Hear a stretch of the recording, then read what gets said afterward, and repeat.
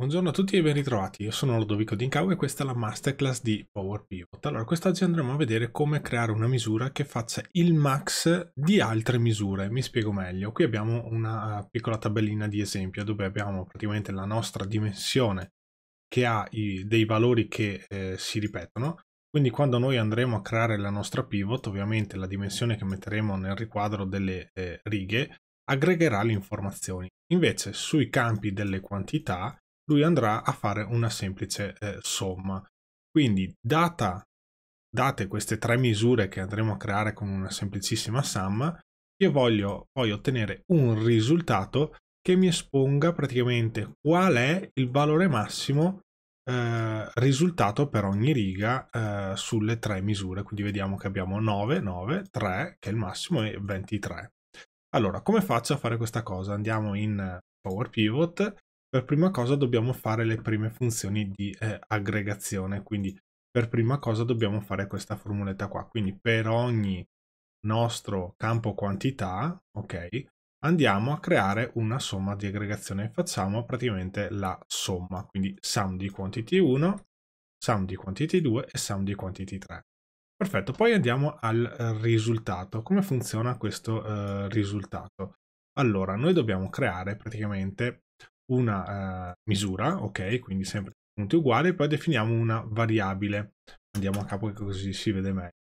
Facciamo una variabile di tipo tabella perché noi dobbiamo creare una tabella per poi poter fare il massimo con la x, perché andiamo poi a iterare record per record. Quindi come si fa a fare questa cosa? Noi possiamo creare quindi questa tabella temporanea, questa tabella di valori temporanea, e facciamo un bel union, così andiamo ad unire cosa? Questa riga e con quest'altra riga. Cosa significa qui? Se noi utilizziamo la funzione DAX-row andiamo a generare praticamente una riga di valori. Quindi definiamo quando entriamo all'interno della nostra funzione row, vedete che lui praticamente dice dammi il nome, ok, della tua colonna, ok, quindi la chiamo value, la chiamo così, questo è il nome della colonna. Poi dopo il punto e virgola ci dice di mettere l'espressione. Che cosa mettiamo? Praticamente il nome della misura che abbiamo creato in precedenza. Qui ovviamente potremmo scrivere, al posto di fare le misure staccate, potremmo scrivere qui dentro sum, ad esempio, quantità 1 della tabella 1, potremmo anche farlo così. Però se poi ovviamente la misura vi serve per altre funzioni, dovreste andare a scrivere sempre sum. Quindi cercate sempre di ottimizzare le funzioni già calcolate all'esterno e poi le richiamate all'interno della funzione. Quindi fate questa cosa qua e qui praticamente create una riga con un nome colonna value e dentro c'è questo valore.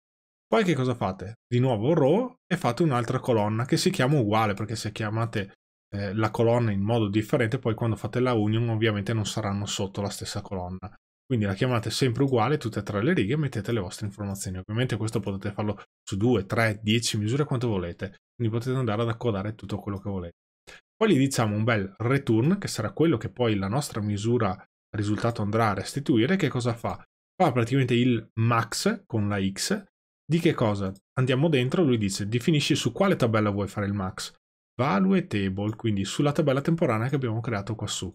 Quindi lui andrà ad iterare questi tre record che abbiamo creato, che conterrà praticamente il 7, 9, 8 per questa prima riga. Poi quando andrà al secondo record lui vedrà 3, 2, 1 e praticamente lui dice poi ok, l'espressione mi fai, ok, il massimo del value, praticamente questo value qui è il nome del campo perché praticamente ne abbiamo uno solo, quindi lui da 7, 9, 8 farà il massimo e mi tirerà fuori il 9. Ecco un semplicissimo sistema per andare a fare il max di altre misure che avete creato nel vostro modello. Bene, anche con questa lezione è tutto. Se è stato di vostro gradimento lasciate un bel like al video, iscrivetevi se non siete ancora iscritti. Se invece vorrete scaricare la risorsa, magari pensate a stipulare un abbonamento col mio canale premendo il tastino abbonati che sta qua sotto. Attenzione che per le risorse bisogna essere abbonati dal livello studente in su, ma anche il sostenitore comunque ha qualche vantaggio. Eventualmente nel bottoncino abbonati trovate un video che spiega tutto quanto. Oppure se volete sostenermi in altro modo, magari se volete acquistare una tazza di BI4U, praticamente le live che faccio il sabato pomeriggio con voi sono la Business Intelligence per voi, per te. Quindi se volete sostenermi anche acquistando un prodotto, una tazza, un cappellino, una maglietta, sempre in descrizione trovate il link all'e-commerce.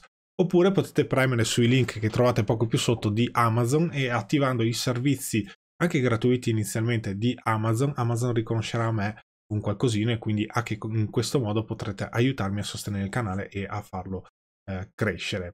Bene, io vi ringrazio molto per avermi seguito, ci vediamo alla prossima lezione. A presto, ciao!